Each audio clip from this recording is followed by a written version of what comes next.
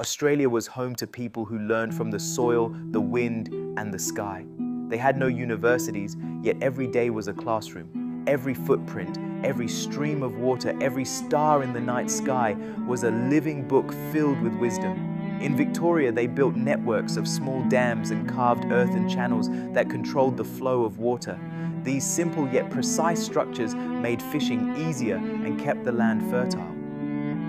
Some researchers consider this system the oldest known example of engineered water management on the Australian continent.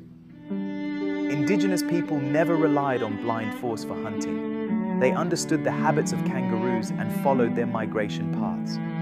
With short guiding walls, they gently directed the animals into areas where hunting could be done safely and efficiently. This was behavioral science long before the world had a name for it. To them, fire was not destruction, it was healing. They practiced cool burning, creating low-intensity fires that removed dry fuel and revived the soil.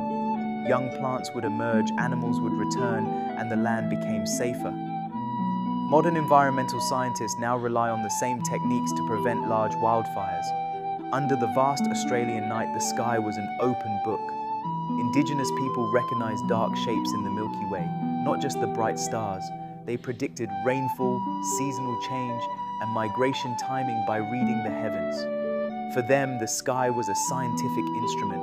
Indigenous knowledge of medicinal plants was remarkable. They used the leaves of the melaleuca tree to disinfect wounds. They used certain roots to ease pain and inflammation. Many of these plants are still being studied in modern Australian medical research.